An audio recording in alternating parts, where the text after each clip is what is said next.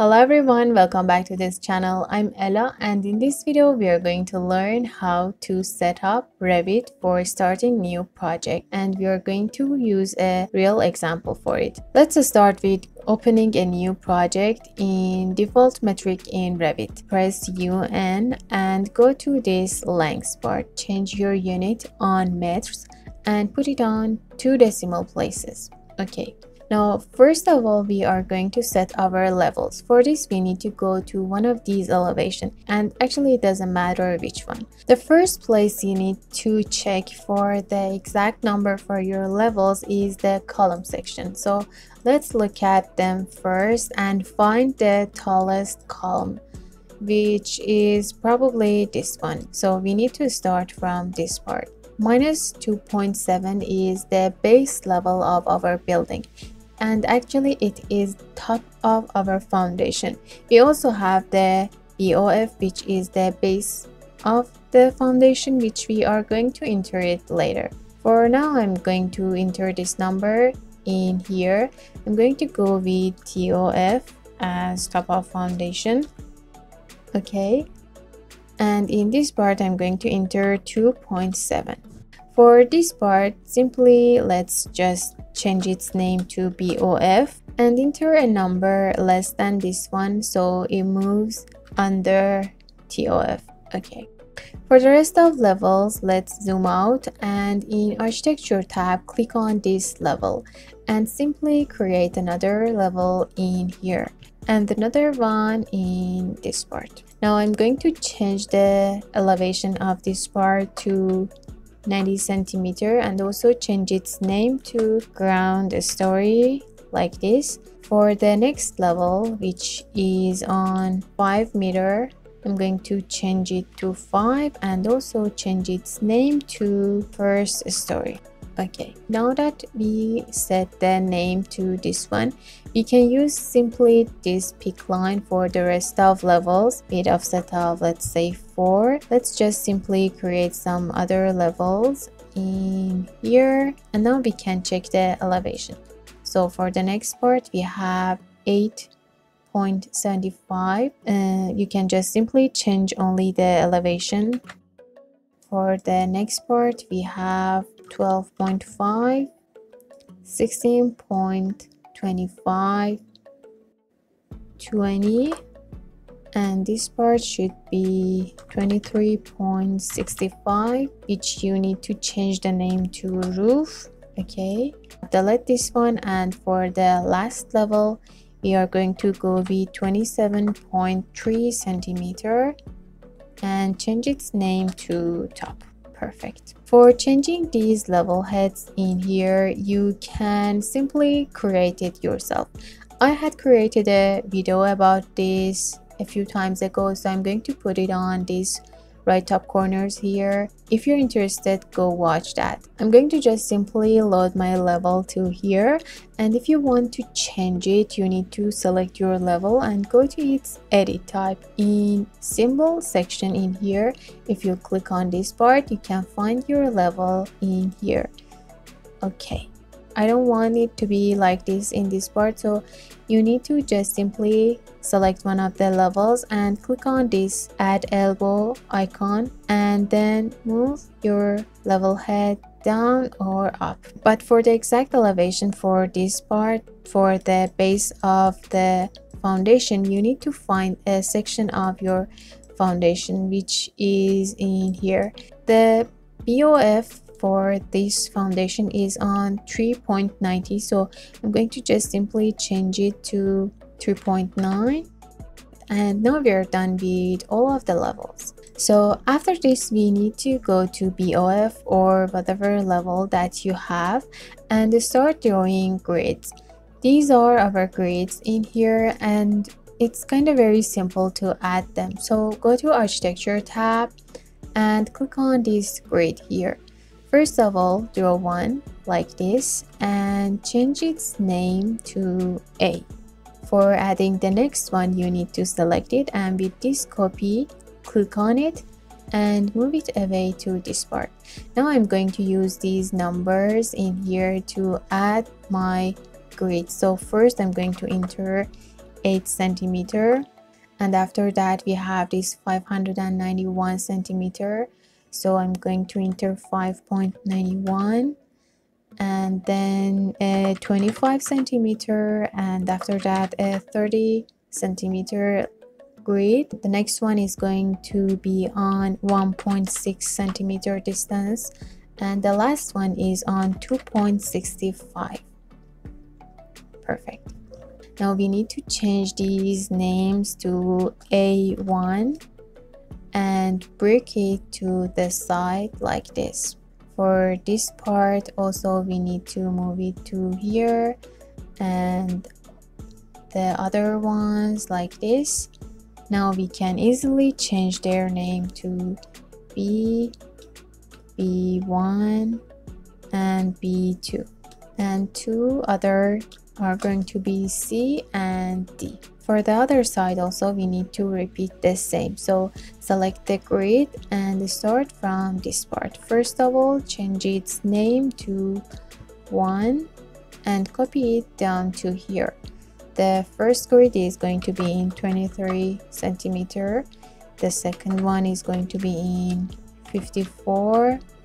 Next on 6.25. After that we have 3.9. Let's move down to here. The next one is going to be on 7.58, and also we have a 10 centimeter.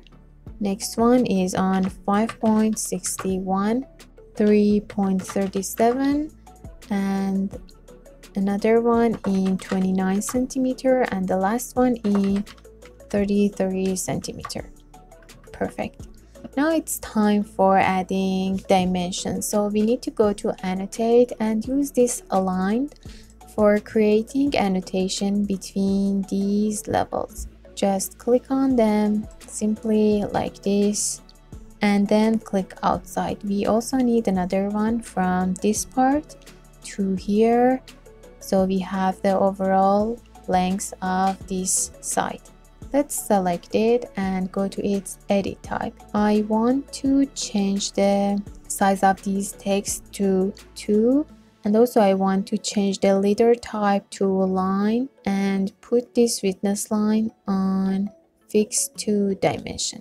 Okay, now you see in these parts we can't see these numbers, so if you select it you can move them away like this, and also do the same for the other side too. For the other side also click on aligned and then click on all of these levels.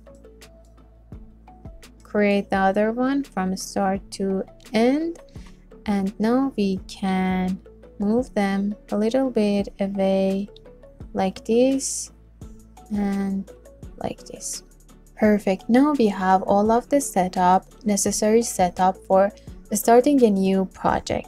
Of course, it might be different with different project and they might need some other extra setups, but this is simply how we can start a new project in Revit. You could also use Pickline for all of these grids simply if you import this plan to your Revit. So for this you just need to first select the plan itself like this. You don't need the name, and press Ctrl C and move it to another new drawing and paste it in here with Ctrl V. In this part, since we want to import it to Revit, first of all you need to set its unit. So click on UN and set it on meters. Okay. So in projects, we mainly have a match point. It's a point that you need to import all of your plans.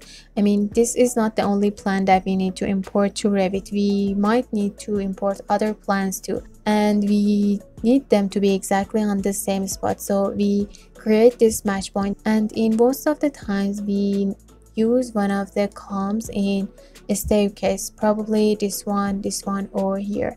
In this project we don't have any match point, but if you want to set it, you just need to select the point, for example the center of this column or this column, and you need to put this point on the center of your file. For this you can either move this point to the 0, 0 dimension of your CAD file, or you just simply need to select this icon, this gizmo in here, and move it to this part like this.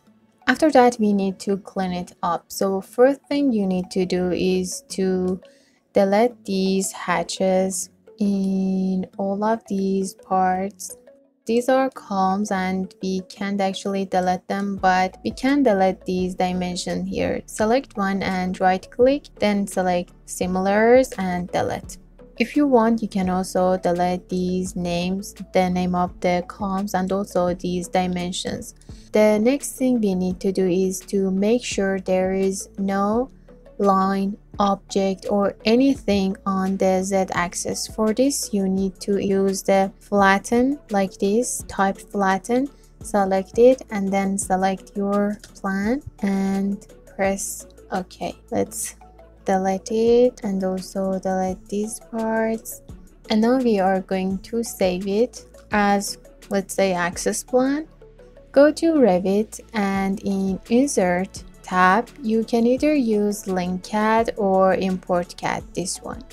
For now, we are going to use this Import CAD. By default, this positioning is set on to origin to internal origin.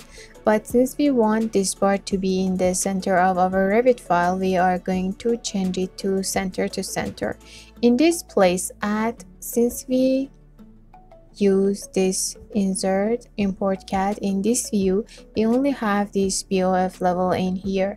And also for the color, you can either preserve it so you have all of these colors in this Revit file too, or you can put it on black and white so all of the layers in this CAD turn into black lines in your Revit. I'm going to use this option for now. And okay, as you can see, it's in the center, but since we added these grids without any reference, you should either delete all of these and use these grids in this document, or move this CAD to this part. I think the second way is going to be easier, so I'm going to use align for moving it to the exact location. And also for this part, okay. If we didn't add these grids before manually, you could simply click on this grid, and with this pick line, you could pick all of these grids simply. So yes, that's it. I hope this helps you in your Revit project, and I hope you enjoyed watching this tutorial. Don't forget to like and subscribe, and I will see you in the next video. Bye!